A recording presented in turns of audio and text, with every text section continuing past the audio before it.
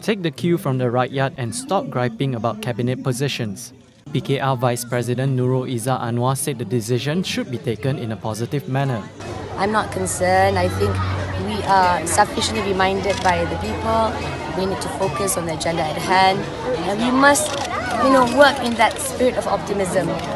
And I believe with a lot of optimism, a lot of true camaraderie, we can overcome anything.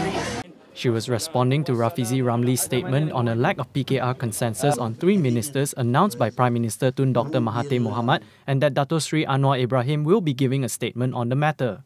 During the announcement, PKR President Dato Sri Dr. Wan Azizah Wan Ismail, who is also the Deputy Prime Minister, was conspicuously absent. Later that day, Rafizi issued a statement saying he assumed those cabinet positions were not final. After Rafizi's comments on Saturday, thousands took to social media and chided him. The 3 cabinet ministers are Parti Pribumi Bersatu Malaysia President Tan Sri Muhyiddin Yassin as Home Minister, DAP Secretary General Lim Guan Eng as Finance Minister, and Amanah President Muhammad Sabu as Defence Minister.